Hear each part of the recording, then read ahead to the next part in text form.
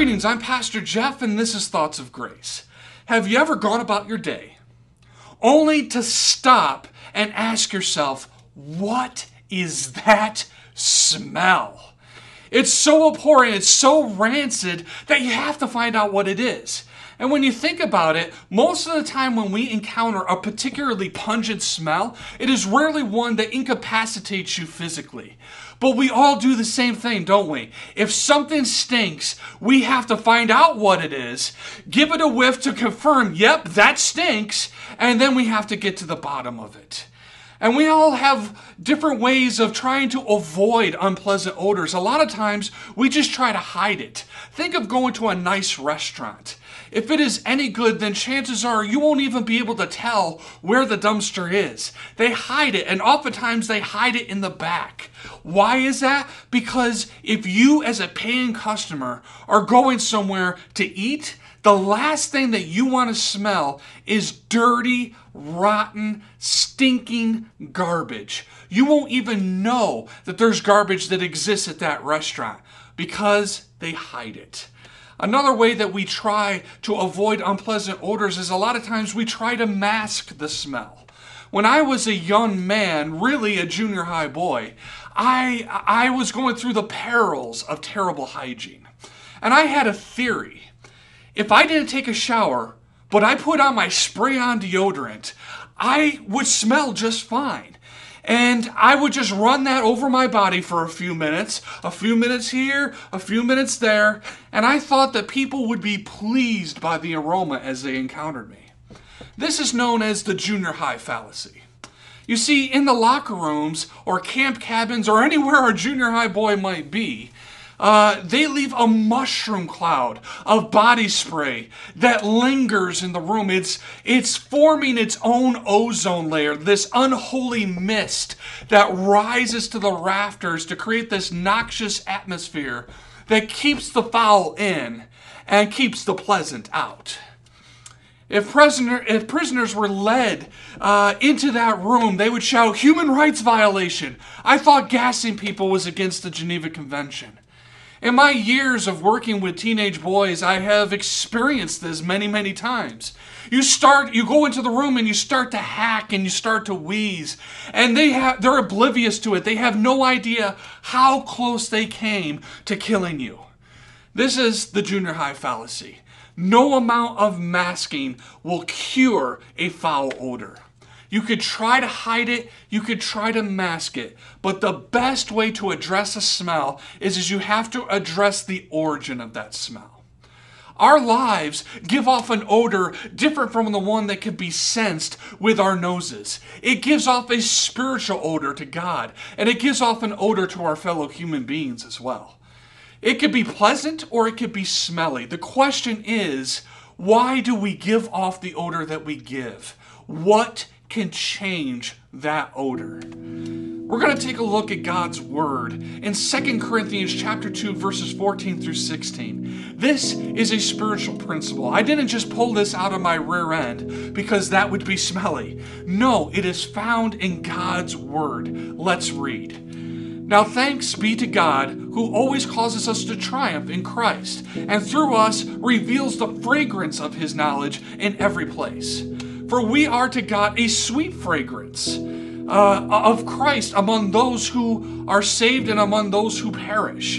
To the one we are fragrance of death, which brings death, and to the other the fragrance of life, which brings life.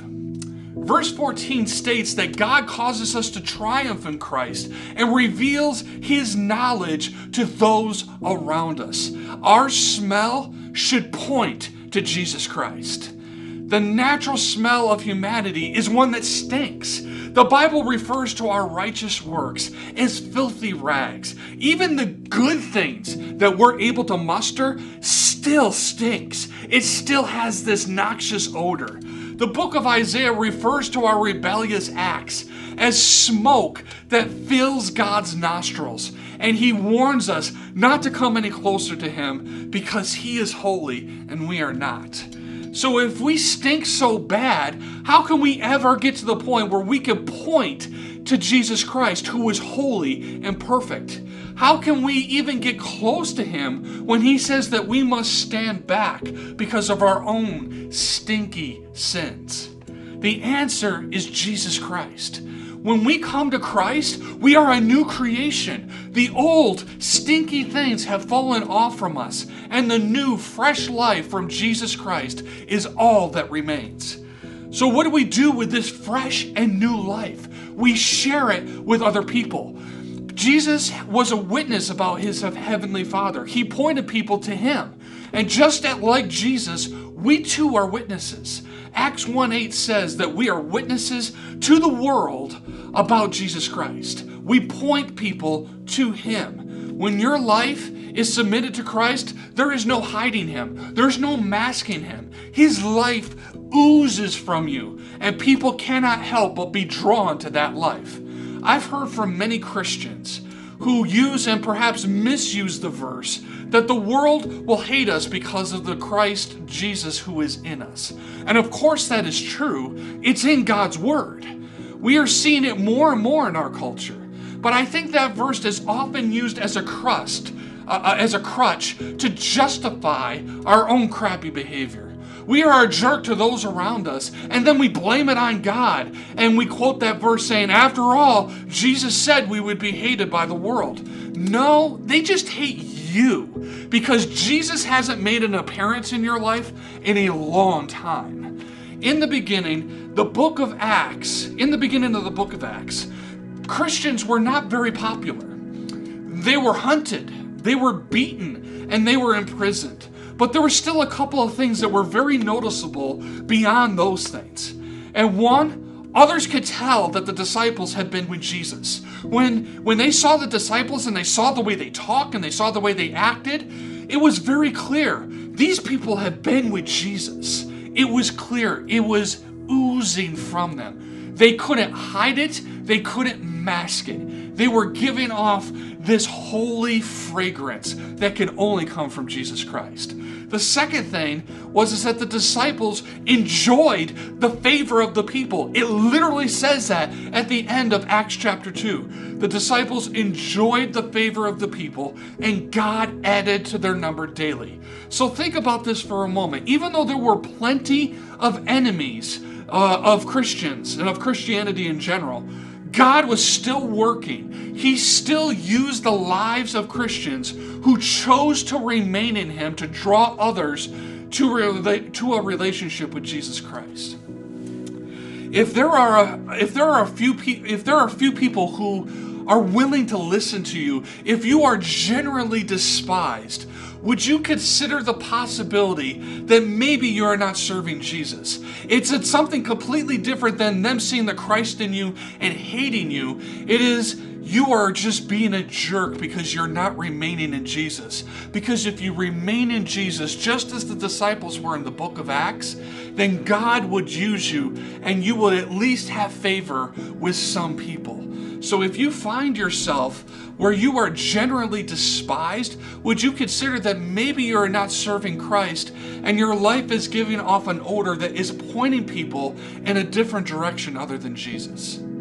If that's you, we've discussed last week that Jesus is righteous and just to forgive us our sins if we confess to him. Would you consider doing that today? Our second point is that our smell should be resolute. We live in very strange times.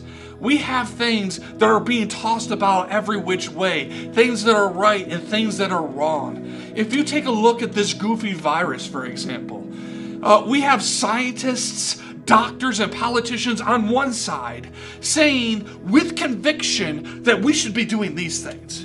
And then you have other scientists and other doctors and other politicians on the other side saying that we should be doing something completely different.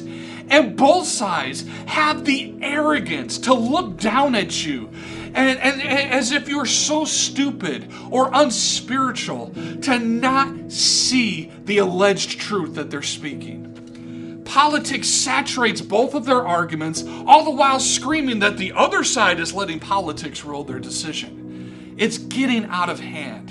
And all of this back and forth, which really isn't anything new for humanity. We have been debating things back and forth for a lifetime, for all of human history even.